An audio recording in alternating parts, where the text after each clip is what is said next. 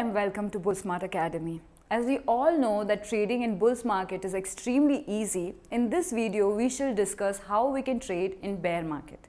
So bear market basically means that the prices of shares are going to fall down significantly, and this can happen due to various reasons such as weak and slowing economy, wars, pandemic and other geopolitical crises. And these can lead to low employment, weak productivity and a drop in profit. All of this leads for investors to sell their stocks, pushing the market even lower. For you to invest in bear market, you should have a lot of patience, market research and a lot of market knowledge. So now let's discuss how we can trade in bear market and make the most out of it. Short selling of shares. So for you to make the most out of the bear market, all you have to do is sell the shares that you don't hold. So you can sell the shares at higher price and buy them back at the lower price on the same day.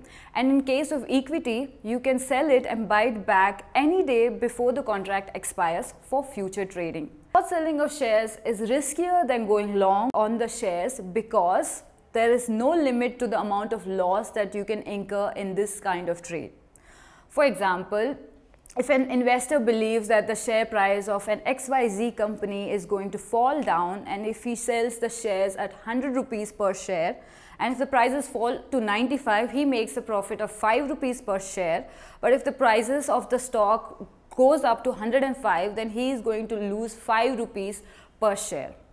Next you can do is buy put options. So you can buy put options to hedge the downside effect of the stock held in your portfolio. In the next video, we shall discuss what are options and how we can trade in options. Bear market is the right time to invest in the right stock. So as the prices of a lot of good companies is hammered down and the prices of a lot of poor companies sit at a very attractive price, bear market is a great time for you to invest in right stock and hold it for a long period of time. Next is you can invest in non-cyclic or defensive stocks. So non-cyclic or defensive stocks are the stocks that do well when the overall market is not doing that great. These are the securities that provide you good dividend and great earning even when the overall market is failing. These include water, food, electricity, etc.